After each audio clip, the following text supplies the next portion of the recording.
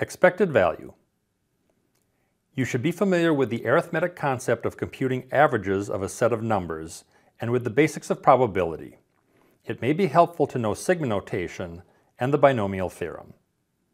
In this lesson, we will define expected value and perform calculations of expected values of random variables. The idea of computing an average is straightforward.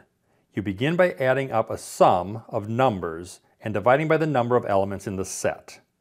In this example, there are 30 days, and to compute the average number of hours worked, we merely need to add the total hours worked and divide by 30.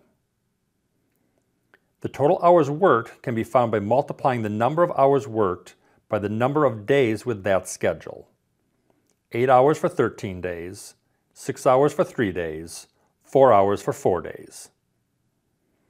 We then divide by the 30 days in the month to get the average. Let's add in the 10 days you didn't work into the calculation. This doesn't affect the average since it doesn't affect the total hours. It does allow us to write the expression using the fraction of days worked at a certain level. The same calculation can be seen as a number of hours times the fraction of days worked at that level. The fraction should sum to 1 to account for all of the days. They can be seen as probabilities. The sum adds terms which are a value times a probability. This is the definition of expected value, also called average value. To find the expected value of a random variable, multiply each value by the probability that it occurs and add them up. Here's an example.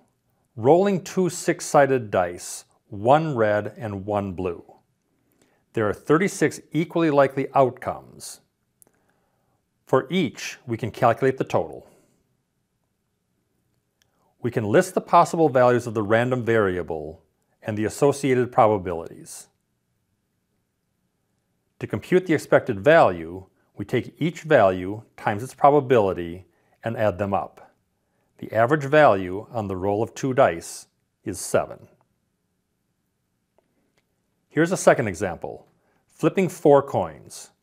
We find the probability of getting 0, 1, 2, 3, or 4 heads on the 4 flips.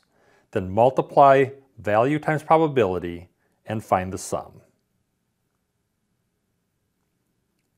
Here's a final example.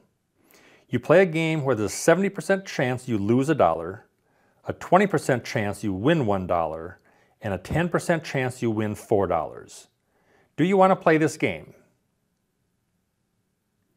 The expected value is -10 cents, so in the long run, you will lose money.